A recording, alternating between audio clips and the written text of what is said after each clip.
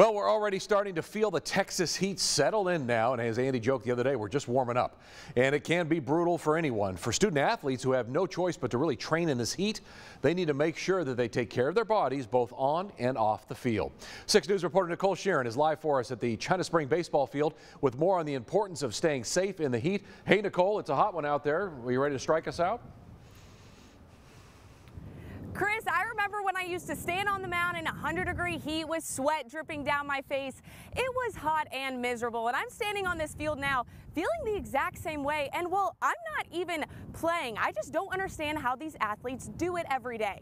We've officially hit June, which means triple-digit heat is on the way, and high school baseball postseason play is in full swing with many days on the hot baseball diamond. On Thursday, the China Spring Cougars played a best-of-3 series against Taylor to fight for a spot in the state tournament. But with high 90-degree heat and extreme humidity, athletes need to make sure they prepare their bodies for the elements, something Cougars head coach Kerry Beckham always tells his players. I try to tell the players when they come in between innings to make sure they go get water and just get at least half a cup of water each inning, and then they'll have enough to make it through the game. But what happens sometimes is they don't do that. You can have cramps, you can have heat exhaustion, your body can shut down. It's just taking care of your players as well.